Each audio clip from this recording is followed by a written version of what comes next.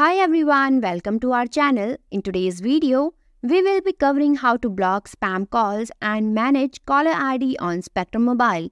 If you're tired of unwanted interruptions or want to keep your number private, this guide will help you set up those protection quickly and easily. Let's dive in.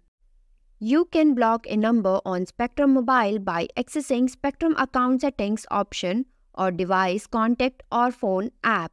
Sign in to your Spectrum Mobile account. The link is given below in the description. You can directly go through it and go to Services and select Home Phone. Select Manage Voice. You will be taken to the Voice Online Manager platform. Go to Settings tab. Click Edit next to the Peace and Quiet section.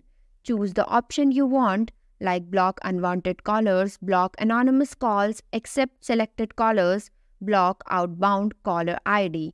Click On button and follow the instructions. Click Save to apply the selected settings. Now see blocking calls on Android. Using the phone app, open the phone app, locate the number you want to block in your recent tab or contact. Tap on the number and select Details or More options.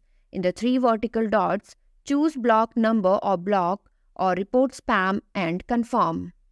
Using Contacts, open the Contacts app. Find and select the contact you wish to block, tap More and then select Block Contact, confirm the action.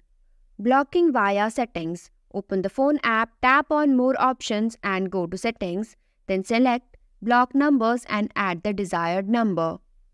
Now let's see blocking calls on iOS. Using the phone app, open the phone app and go to the Recent tabs, find the number you want to block and tap the information icon next to it.